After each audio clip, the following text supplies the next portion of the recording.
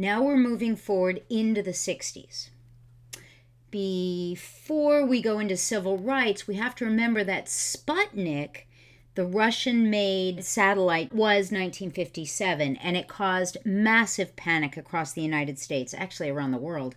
So by 1960, we had federally funded science curriculum across the K-12 spectrum.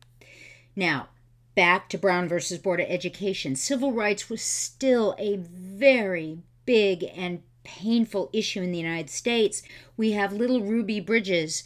That is a book that you all are reading in EDUU 605. So I'm not going to give you any more detail on that, just kind of tease it so you'll recognize it where it comes in the spectrum when we hit that.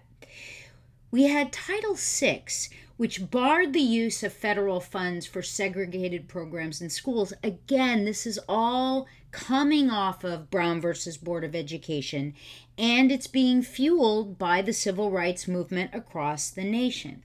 In 1964, we have the Civil Rights Act. In 1965, we have the Elementary and Secondary Education Act, which still is with us today in its many Frankenstein forms.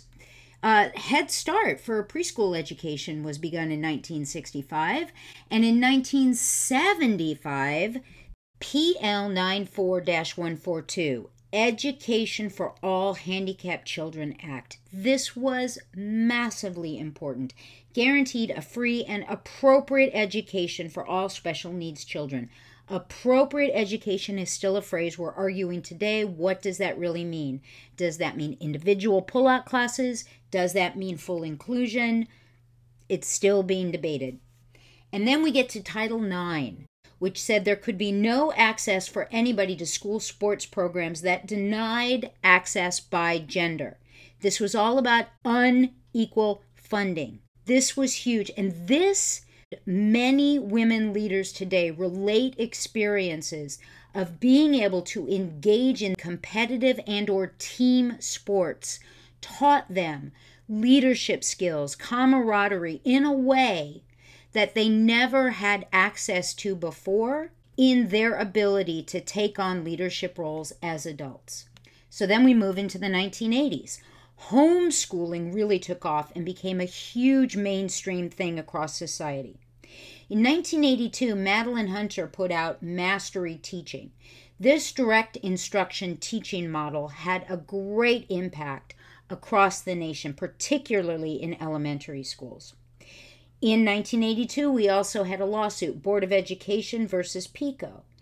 What this was all about was fighting to say that books cannot be removed by a librarian because the administrators deem the content to be offensive.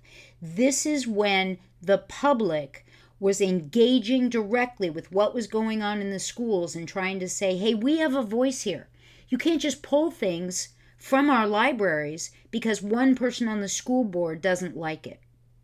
In 1983, and this is massive, we had A Nation at Risk published. This was a report that scared the daylights out of the country. It proclaimed that public education was in a horrific state. Well, to be honest, the economy was as well. And let's not forget that when there are problems, one of the first things we see across American history is, rather than trying to fix the problem, the first thing we do is look for somebody to blame it on. So I'm not saying it was right or wrong. I'm saying there's a pattern repeated here.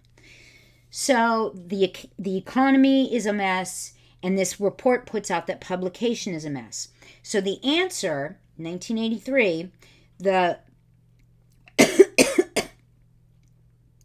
powers that be in 1983 demanded tougher standards. That's what's going to fix education. We need tougher standards, just like in business. We need more accountability, just like in business. So education was being looked at through the lens of a business model.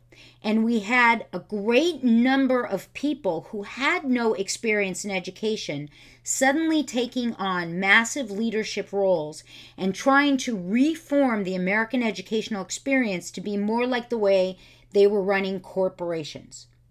That led to 1988, which was the Back to Basics movement, where again, what we saw was pulling art, pulling music, pulling anything that the powers that be didn't feel were essential to core competencies: reading, writing, and arithmetic. That takes us into the 90s. This is where we started seeing the voucher movement. It began in 1990 in Wisconsin with the Milwaukee Parental Choice Program. We saw the Massachusetts Education Reform Act, where we had a common curriculum, not just use these books, here, take your choice. Now we had a singular curriculum and statewide assessments, the Massachusetts Comprehensive Assessment System.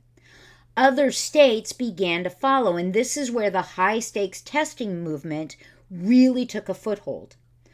Let's not forget, in 1992, we actually had the first charter school. Then in 1998, we had the Higher Education Act. This is where the Fed started requiring institutions and states to produce report cards about teacher ed programs. This is where the whole blame the teachers for the problems across our economy really started gaining movement.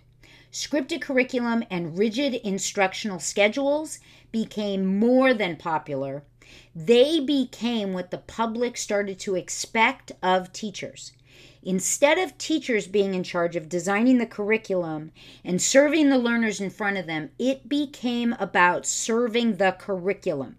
We started seeing quote-unquote teacher-proof curriculum being pushed. You had to read what was written in the book. It was scientific. That's your job.